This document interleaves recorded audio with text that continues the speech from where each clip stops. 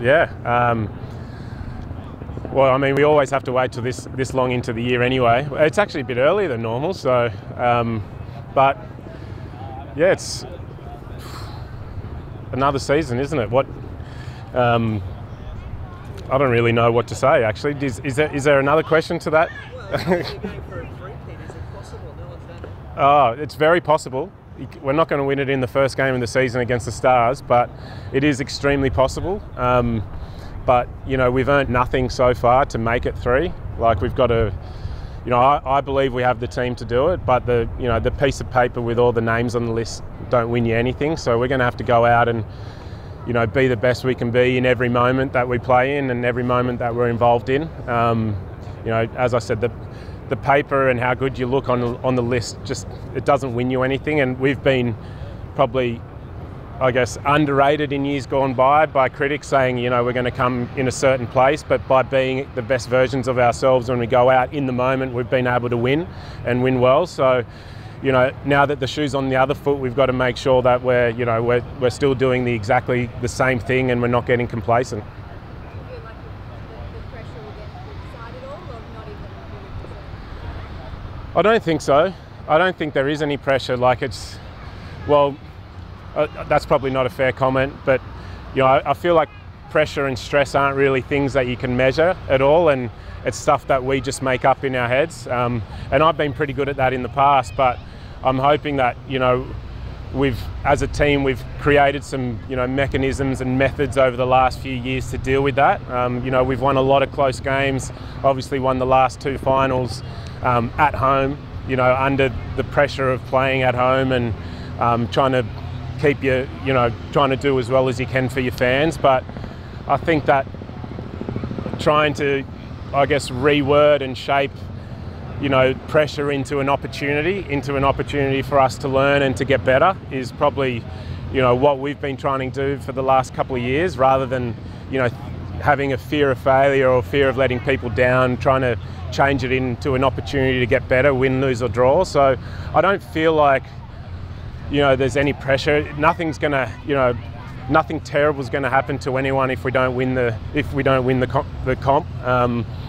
You know, we'll do our best to do exactly what we can do, but, you know, I'll be doing my best to try and make sure there's no pressure build up on anyone, that's for sure. New England imports have been good for you over the years, and you've got another one in Chris Jordan. I think you took 3 for 15 or 16 or 17 or whatever against Australia, so obviously a good acquisition.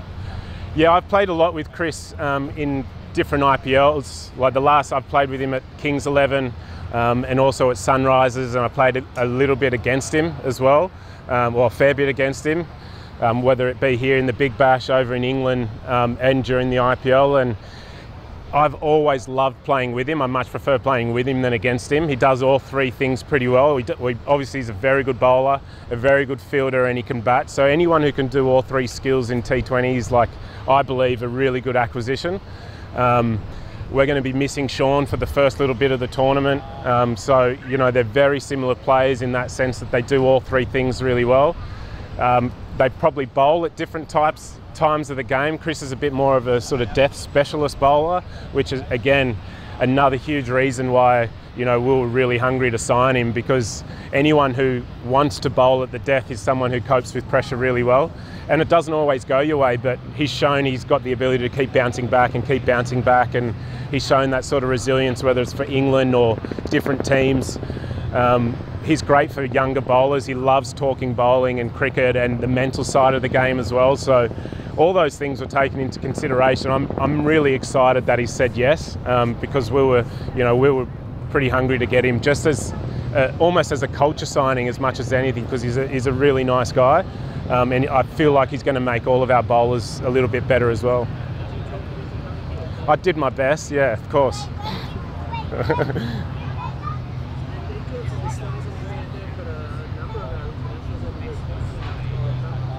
Yeah, of course. We've had a lot of great battles over the last couple of years in some, you know, high pressure games, whether it be knockout semis or finals. You know, I think they've been, in terms of a team that, like, on paper, they've got one of the strongest teams around. I reckon we challenge it now, but you know, as I said, it doesn't really matter what happens on paper. They've got a really strong team. They've got some really dangerous players, and they've got a lot of good players away from those, you know, the superstars that you sort of mentioned that have been playing for Australia and have just come back from a really successful World Cup campaign. But you know, I still feel like if we do our things well, if we look after what we need to do well, I just don't think any other teams are going to, well, I don't think any other teams can do those things as well as we can. So, but it's up to us. So, you know, we never really focus too much on the opposition. Obviously, we want to know what their strengths are technically and so on. But I feel like if we just keep growing as a team, then we'll be, you know, we'll do as well as we possibly can.